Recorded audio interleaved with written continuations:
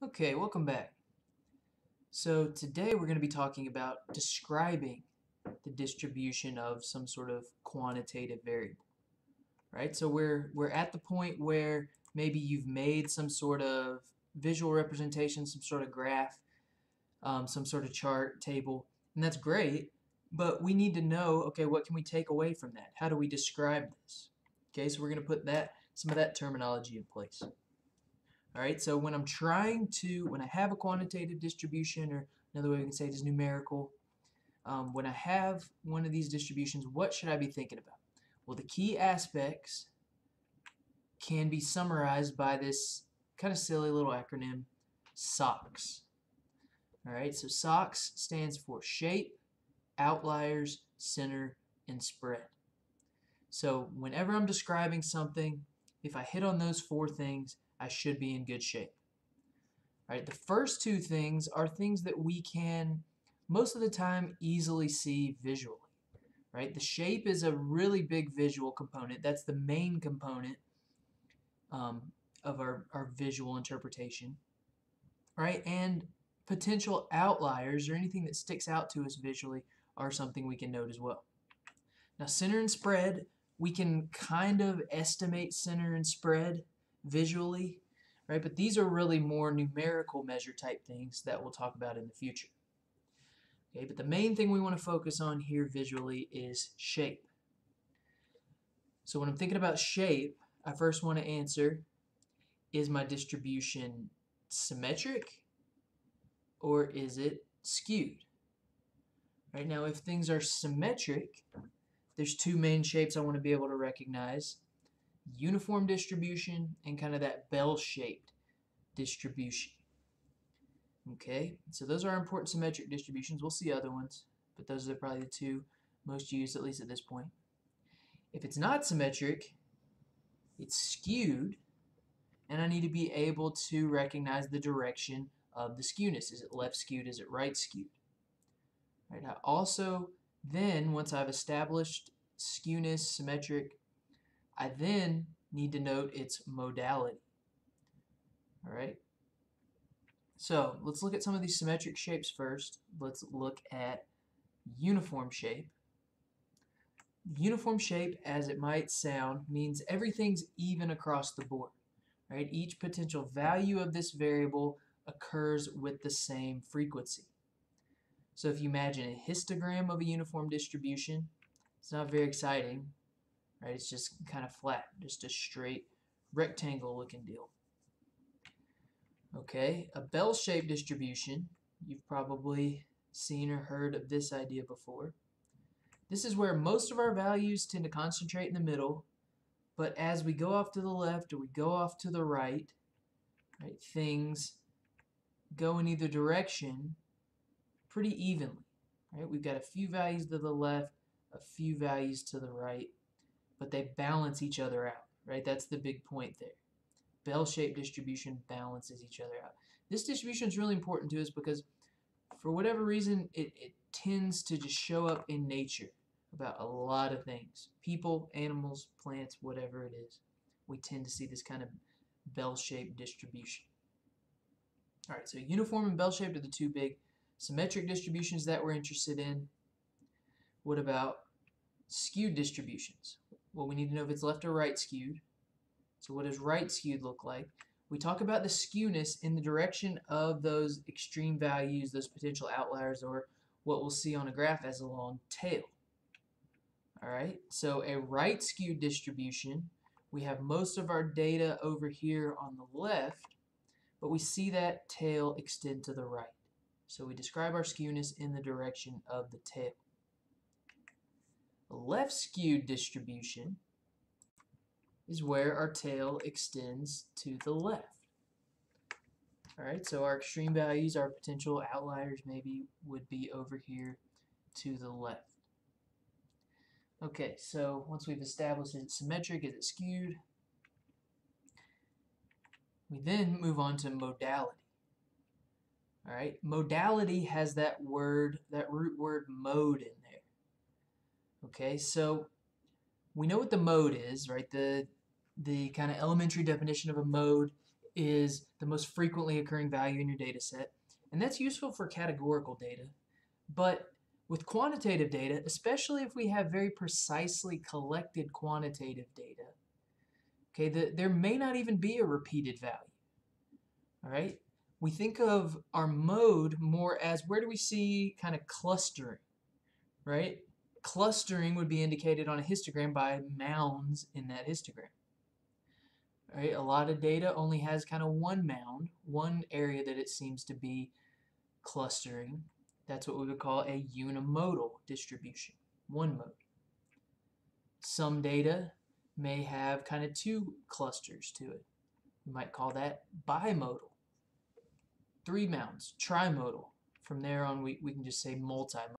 So notice, modality is completely separate from whether it is symmetric or skewed. Right? So for example, this is a symmetric unimodal distribution. But some of the examples we saw before, right, we saw skewed unimodal distributions, right? Like something like this. This is left skewed, but it's still unimodal. Okay, so just remember, and you could have something that looks like, say, your graph looked like this. It's bimodal, right? But it's also symmetric. You could have trimodal, symmetric, whatever. So the modality is separate from whether it's symmetric or skewed. Okay, now notice, like in this last example, yes, we had one large mode, we had one smaller mode, but your mounds can be different heights. Right? If we see clustering in two different areas, that means there is something going on. And most likely it tells us there's some sort of groupings, that some sort of maybe lurking variable, confounding variable like we've talked before, that exists there, that's creating this effect. Right? Once we've isolated that effect, it may be more useful to figure out what that effect is and separate those groups into separate graphs. Right? So what are some things that could cause that? Well, maybe you could think of a graph that would end up being bimodal or multimodal. Lots of times something that could end up bimodal would be where we're graphing things like men's and women's heights or men's and women's weights, something like that. Right? Men and women have different average heights. So if I graphed enough people, maybe I would see some sort of clustering around women's average height and some sort of clustering around men's average height. Right? I might see two different distributions there. Or sales at a restaurant over the course of the day, afternoon and evening, or extend it to breakfast, lunch, and dinner. Right? You could see some kind of trimodal effect going on there. All right, so shape is really important to us. It has to do with its symmetric or skewed and its modality. The other thing that we can see visually often are potential outliers. Right? And you've probably heard this word before. It just means something that sticks out, something really big, something really small, that doesn't really fit the rest of the pattern of our data. All right, we've already seen in all of our different graphical methods, some graphical methods may be better to view outliers than others. Now we're really focusing on histograms here, because histograms are our most commonly used one. And histograms, since shape is the biggest visual aspect that we want to note, right, histograms are probably our most widely used, most commonly used visual method. And sometimes extreme outliers, something like this, can show up on a histogram. Right? So this is the weight of people. And we've got most of our people over here, and then we have somebody over here at 1,200 pounds.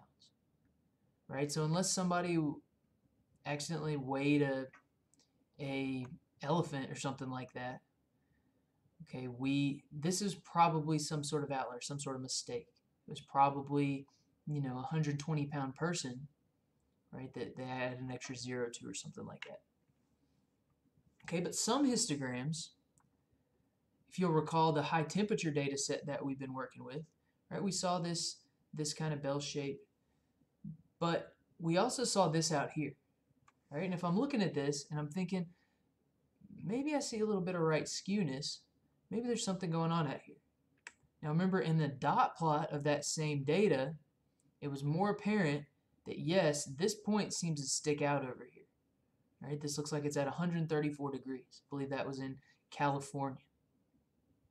All right, so outliers, histogram is, sometimes we can see them on a histogram, but histogram may not be your best tool to see outliers.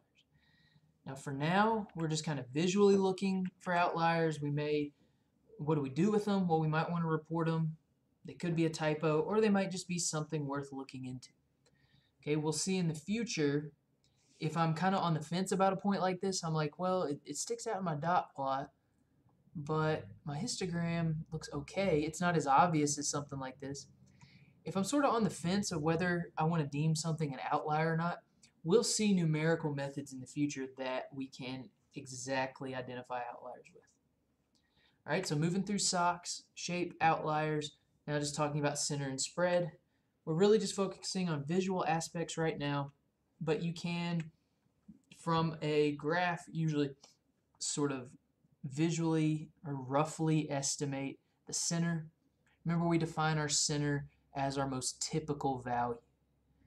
Okay, I want to note that here because if we have multiple modes, like for example,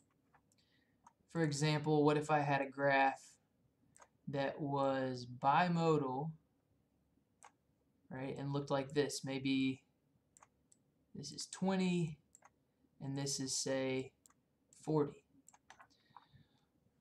All right, some people might report 30, and that would be, if you're calculating, say, the average of this data set, it'd probably come out to about 30. Some people might want to report that as the center, but that's not a good representation of the data.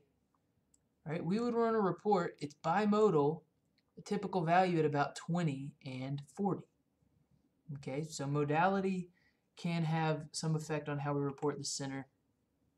And visually, spread-wise, we can kind of note, oh, it looks really spread out. Our range looks large. We know how to calculate the range, right? Max minus minimum. But this is about as far as we can go with center and spread visually. We'll see numerical methods to describe center and spread a little bit later. All right, so those are the big things about how we visually describe a quantitative distribution. So thanks for tuning in, and we'll see you next time.